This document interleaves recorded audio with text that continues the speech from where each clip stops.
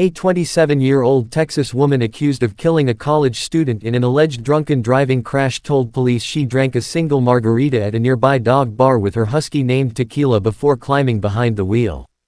Subscribe my channel for more breaking news. Lynlee Paulus admitted to running a red light in her Lexus and crashing into the car of Southern Methodist University sophomore Honor Elizabeth Wallace, 19, killing her, the Dallas Morning News reported. Wallace's passenger suffered a broken collarbone in the collision that occurred about 4 p.m. Sunday on Monticello Avenue and the North Central Expressway Service Road, according to an arrest affidavit obtained by the local newspaper.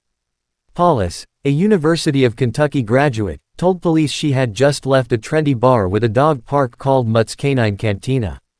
After taking her medication for ADHD, she allegedly told police she had imbibed one drink, then drove off with tequila. Paulus, who suffered minor injuries, was interviewed at the hospital. Police noted in the arrest affidavit that she had glassy eyes, slurred speech and smelled of alcohol. She was charged with intoxication manslaughter and intoxication assault and was released on a $100,000 bond.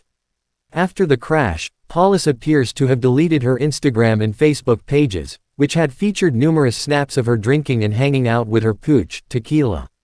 Her LinkedIn profile says she is a hospitality management professional who most recently worked at Vandelay Hospitality Group, which operates about 10 high-end restaurants. An attorney for Paulus could not immediately be identified.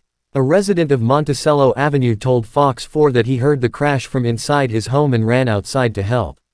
"It was horrible, horrible," Ron English said.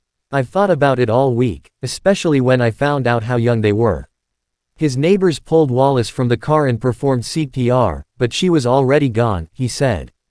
The university released a statement to Fox News Digital mourning the passing of Wallace.